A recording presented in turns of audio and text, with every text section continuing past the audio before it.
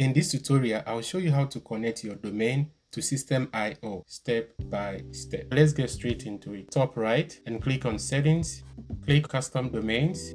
I have my subdomain and one domain name connected already, and they are both ready for use. I'll add another domain name. If you have the free plan, you'll get a subdomain name and one custom domain name. But with the plan I have, I can connect 3 custom domain names, and I've connected one. I'll connect, add domain, type the domain name here, including the www. Click Save. If done right, the DNS configuration information will pop up and you need this to continue. I will go to my domain host. I'm hosting my domain at Namecheap. I'll connect this domain name, blogsome.com, click on Manage, and then Advanced DNS.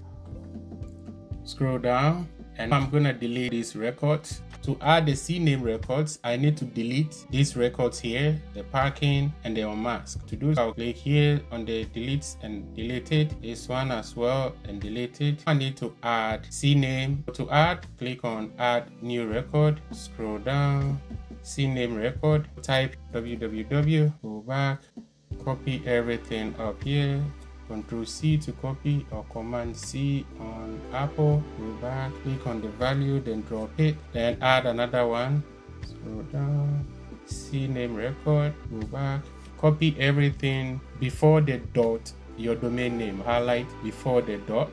Control C to copy, go back, click here and paste it, then the value, go back, copy everything, copy, go back, click the target, which is the value, Control V to drop it. You can click check, which is the save sign, one at a time. Also, you can click save changes. I'll go back and close it. When you check right here, it says pending for validation.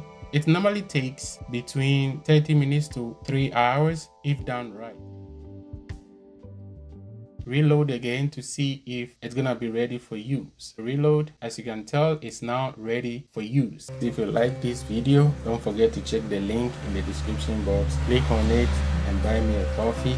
I appreciate it. Don't forget to comment and subscribe to this channel.